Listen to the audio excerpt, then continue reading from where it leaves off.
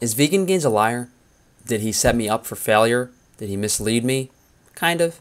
But I don't really have any regrets about the live stream. I just regret not doing a makeup check because the only comments on that video are, oh, he's wearing makeup. So we'll do one at the end of this video for you guys.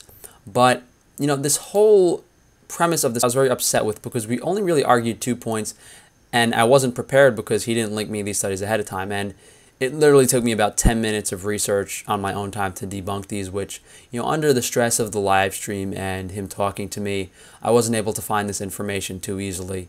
I wasn't able to find it at all at the time. So the first point we really argued back and forth on for about an hour was atherosclerosis and heart disease in ancient populations. It was pretty much this study done on 4 groups of people on the mummies that said, okay, they had atherosclerosis, and Vegan Gains used it as a blanket statement to say, oh, all indigenous groups, all hunter-gatherers have atherosclerosis, which is completely crazy blanket statement.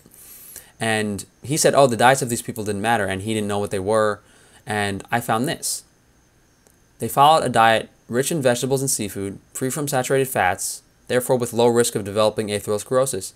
And they were intensely physically active, so by all standards, why did they have atherosclerosis? Well, they didn't, because the anatomy can be strongly altered by post-mortem events. The walls of the vessel might collapse, dehydrate, and have the appearance of calcific thickening. For this reason, the X-ray CT pattern alone is insufficient, and diagnosis should be supported by histological study, which is like dissecting it, which they didn't do. So basically, that study is dog shit, as I said it was, and that's why I made the joke. Let's take a plane over to Egypt and go look at some mummies. I thought it was completely ridiculous, but apparently no one else did. And I also linked a study showing it is speculated that the Maasai are protected from their atherosclerosis by physical fitness, which causes their coronary vessels to be capacious. And that was the study I linked, but I also found 2 more studies on this research. Low levels of serum cholesterol and no evidence of arteriosclerotic heart disease in the Maasai, and another study showing that they are nearly free from atherosclerosis eating nothing but milk, meat, and blood. So 2 more studies to prove that point. Now, before we go into the second discussion, which was how Heme-Iron, his idea was that Heme-Iron caused oxidation of LDL, and we touched on the N-nitroso compound thing, which he knew way less about that than me. He couldn't bring up the Heme-Iron debate in regards to nitrates and stuff because I would have smoked him on that, and I kind of did. Like, I shouldn't have said it early on that I knew what that was and explained it so easily early on, so I kind of maybe, the one thing I had on him, I kind of threw out the window early on. But before we go into these other studies, we have to understand junk science. And Dr. Darren Schmidt did a great video on this last week. I actually watched this. That's why I was upset and calling these studies dog shit, because I was like, the relative risk is way too low. And this is why. In adequately designed studies, we can be reasonably confident about big relative risks. Sometimes we can only be guardedly confident about relative risks estimates of the order of 2.0. Occasionally, we can hardly ever be confident about estimates of less than 2.0. And when estimates are much below 2.0, we are simply out of business. Epidemiologists have only primitive tools, which for small relative risks are too crude to enable us to distinguish between bias, confounding, and causation. And he also spoke about other reasons that studies are invalid. Is if it's not an observational study, we ignore it. It's a food questionnaire, it's not reliable. The relative risk, what we just talked about, and then the dosing could be wrong, which means it could be unrealistic. And there could also be something wrong with the method, which I don't see here, at least to my understanding. So let's look at the Heme-Iron studies he linked me. First study, Heme-Iron intake, colorectal cancer, French woman. Dietary intake was measured by a semi-quantitative food history questionnaire. So that study's out the window. Iron and cancer risk, a systematic review and meta-analysis of the epidemiological evidence. Relative risk, 1.0 to 1.17. Relative risk is too low. We're out of business. Is Heme-Iron associated with risk of coronary disease? Meta-analysis. Relative risk, way too low. Out of business. Dietary iron intake, risk of type 2 diabetes. Relative risks, way too low. Out of business. Okay, so I'm going to put all those studies in the comments. I'm going to put everything in the comments for you guys. Don't worry about that. But this was the study that he based his whole argument off of. And he said that Heme-Iron causes oxidation. They didn't use Heme-Iron in this study. They used iron sulfide or something. So I don't know why he was saying that. If I read the study, or if he read the study, he would know that. So he lied about literally everything in regards to this Heme-Iron thing. He had no clue about Heme-Iron. And the method for this study and the materials are the problem.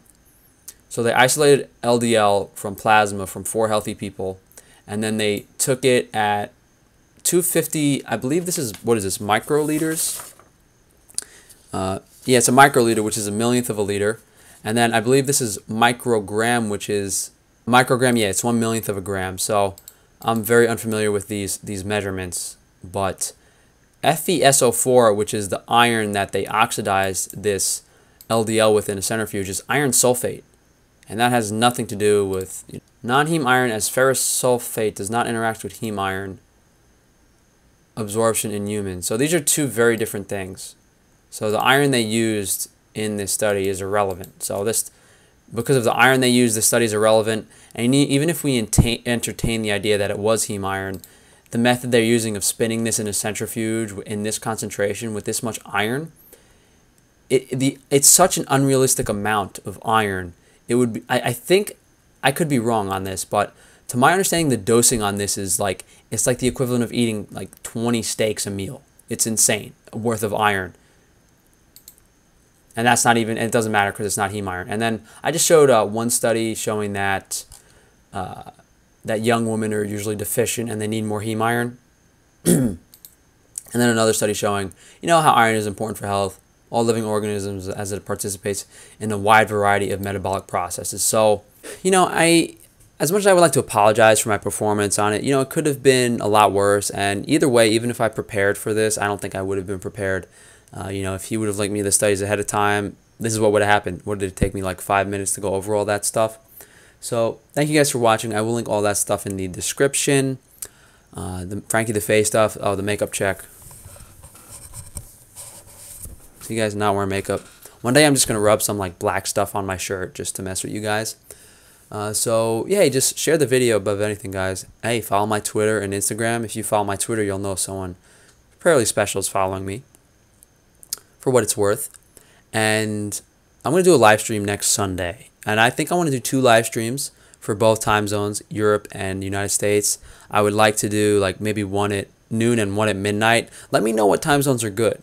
Maybe I'll just do one super long stream like I did last week. Because I don't know what would be good for both Europe and American time zones. So thank you guys for watching. And also, yeah, just let me know what other videos you guys would like to see.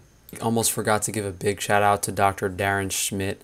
Thank you so much for that identifying junk science video. Please say hello to him for me, guys, and just watch his videos. Watch that video that I'm going to link in the comments. I watched that last week. It helped me a lot, even though I should have just brought it up to explain the relative risk at the time of the live stream. I didn't think of that.